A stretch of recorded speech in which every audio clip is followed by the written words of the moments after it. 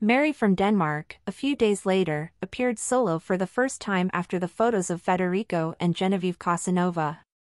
With her appearance and behavior, she sent several messages that did not go unnoticed. 2 weeks after Lecturas magazine exclusively published photos of Federico of Denmark, 55, and Genovieve Casanova, 47, walking together in Madrid, Mary of Denmark, 51, made her first solo appearance.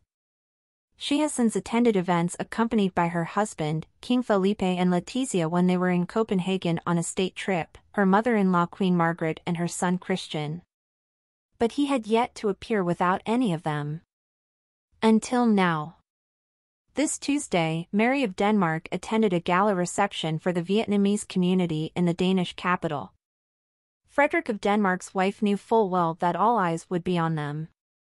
After the media frenzy caused by the photos of her husband with Genoveva, all of Maria's movements are analyzed in detail, as they are the best reflection of how she would feel at the moment.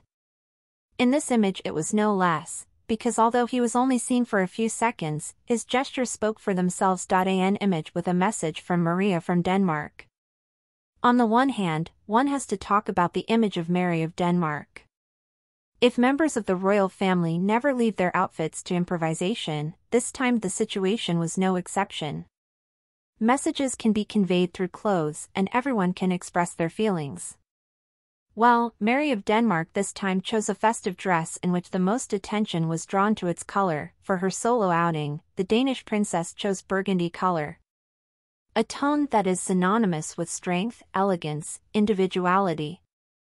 Instead of choosing neutral or more muted tones, he chose one of the boldest, and it may well be a declaration of intentions about the strength he seeks to convey in these moments. Her hairstyle also deserves a special mention. The fact that Mary of Denmark chose to have her hair done is also no coincidence. Federico's wife wore a hairstyle that left her face open. A way in which he did not hide in any way the gestures made by his face. Mary of Denmark smiles again. Among them stands out the smile of Mary of Denmark, who entered the hall where this reception was held. The princess did not stop smiling from the moment she arrived until she greeted the guest and also as she listened to the hymns being sung there. The stance was far from the one he had on the first day after the pictures of Federico and Genovieve, when his serious face spoke for itself. Moreover, there was something to console Mary of Denmark in this first recital after the scandal that had developed around her husband.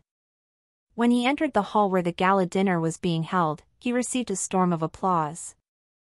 Those present broke into applause for a few seconds, a gesture for which she was grateful and which would have given her even more confidence in this moment when she knew full well that she was the protagonist.